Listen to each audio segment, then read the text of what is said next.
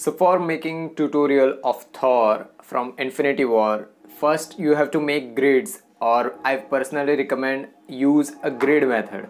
If you want to know how I have used grid method in this tutorial, just comment down below. I will give you extensions and how I am using grid methods for every sketches that I have made.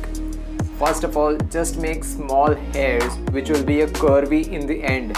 Start from upside and in the end just curve it little bit upside. Use 2B pencils for base layers, and you can use a makeup brush which will be a bigger one for just blushing them out, or you can say that blending those small hairs. Now using 3B or 4B pencil, just lighten, or I can say that darken the end points of pencils, and just sharpening main parts of pencils, you can give a good look as compared to 5B or 6B pencils. So now as you can see that after darkening every part, I have used a mechanical pencils for darkening the small hairs which are leftovers. Now using a rubber, which is I am using every, or you can say that every day or every other sketches, just making small highlights and now making small hairs on those remaining parts of his face.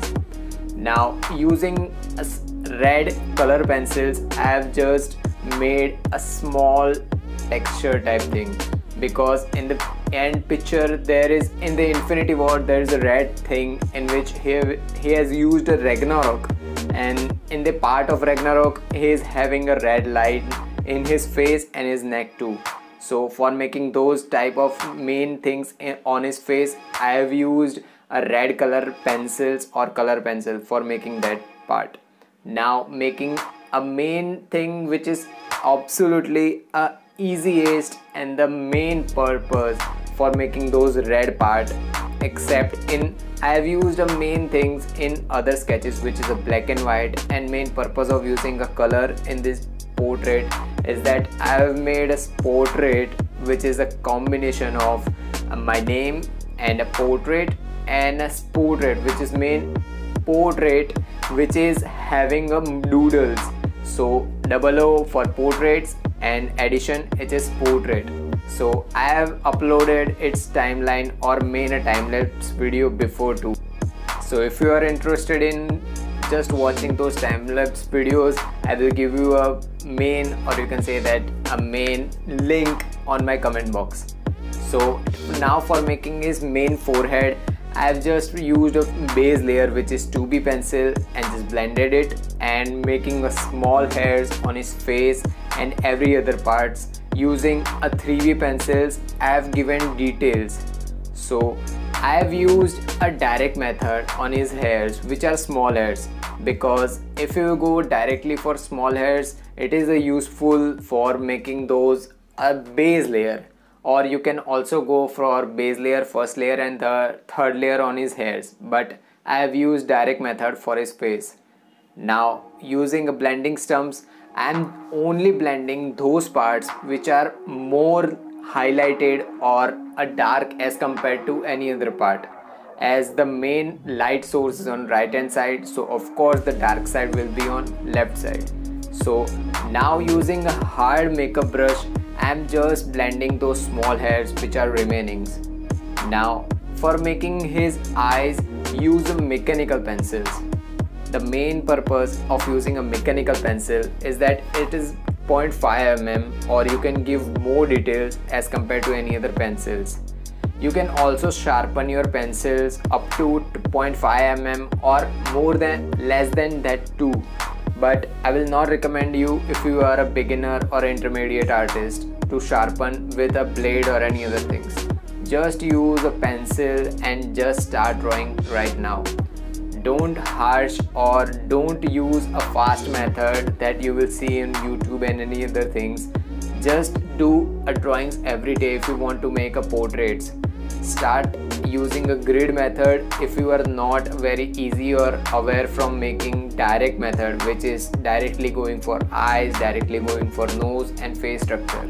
Because if you will use a grid method, you will get a perfect face and perfect eyes.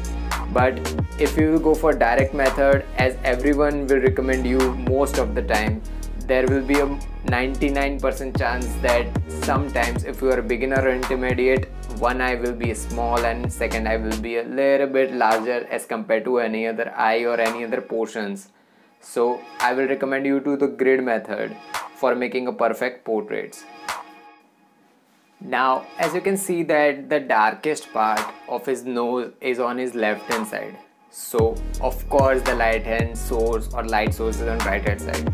So I have not made a darkened part on his eyes because the main purpose is that it was not a high resolution picture that I took and no more details I was having, or I was not getting any more light sides on his left eye. So I've just darkened smaller parts and I will go for a direct method for making left hand side of his eye. Now for his right hand eye, I have used mechanical pencil for darkening the main portions which I was using. You can make a base layer first. As you can see, I have made a nose, and you can use a base layer, first layer and third layer, as you can see I am doing. You can also do a direct base layer for his whole face, then going for a first layer, then going for third layer. But I am using a part method, or you can say that on first part I have used this base layer on his nose, then second part I will make a base layer for his eyes, forehead. In shortened part I will say that I have used a distinguished part which will be of smaller eyes, nose, his lips, his nose and every other parts. Now using a color pencil which I have used before, I am just darkening smaller portions which are more red as compared to any other parts. Now for making those parts more lighter as compared to any other parts, or to make it distinguish between any other parts in this part, you will have to use applied pressure which will be more as compared to any other part of his face. Now using a blending stump, I have made a smaller parts which are more darkened as compared to any other parts. For making or darkening those parts, just use a pencil that you have used before or you are used to. For making those beard, just make smaller lines. Don't go for a darker portions or darker 6B or 8B pencils. Use smaller line pencils for his eyes and more lines which are his hair and other parts. For making upper part of his nose, we have the main part which is upside part of his face. I will recommend you to use a 2B to 3B pencils for making this parts. Don't go up to 6B or 8B pencils because it is not required for this part of his face. See you in part 2. So that was all for this part 1. If you have learned something from this video, drop a like and share it with your friends and family. Comment down below your question and queries regarding this tutorial. Meanwhile, take care of your loved ones too. Have an artistic day. That is. Subscribe now by clicking here, or the lid of your pencil will break every time you draw. And click here if you want to learn more about portrait drawings.